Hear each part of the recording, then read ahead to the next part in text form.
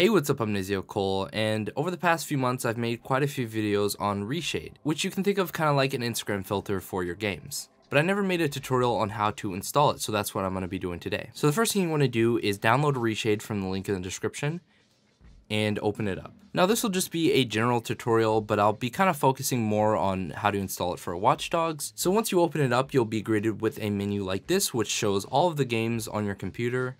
If you can't find the game, you might have to click browse and search for it manually. But since we're looking for Watch Dogs, we're going to scroll all the way down to the W's and make sure we click watch_dogs.exe. This will also work for Watch Dogs 2, but make sure that you're not clicking the splash screen executable. Make sure it actually says watchdogs2.exe or watchdogs.exe. Once you find the game you're looking for, just press next. And now you're going to need to know what rendering API that the game uses. So you could always just look it up on Google, but there's a website that actually shows all of the different games that are compatible with ReShade. And I'll also have this linked in the description. So if we scroll down to the W's here, we can see that both Watch Dogs and Watch Dogs 2 use the Direct3D 10+, so that's DirectX 10, 11, and 12. So if we go back to ReShade, we can select the DirectX 10, 11, 12, and then press next. You can press next again, and there will be some default packages. Now these are different things that some ReShade filters will require. You're just gonna have to look at the mod page for them. But for me, I usually just choose Sweet Effects and Quint,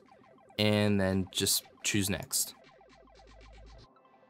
Then once you've installed all of that, you can press finish, and now I'll show you how to install custom ReShade filters. So what you want to do is go to your Watch Dogs game folder. You can do this at Steam by going to Watch Dogs, Manage, and then Browse Local Files. So once you get in here, you need to go to Bin, and this is basically where you will need to drag your ReShade files. So when you download a ReShade file, it'll be in the format of a .ini. You can see I already have a couple of them in here. I have UHG, I have NextGen. So once you've installed ReShade correctly, all you have to do is drag them into the bin folder, and again this might be different if you're doing a different game, and then launch the game. Now once you've launched the game and if you've installed it correctly, there should be a prompt that shows the ReShade version number and something that'll say ReShade is now installed successfully. Press home to start the tutorial. Now you can go through the tutorial, but I'm just going to kind of show you everything that you need to know. Once you press the home button to launch the ReShade menu, you'll have a bunch of different options, but you don't really need to worry about that. All you need to do is go up to this box right here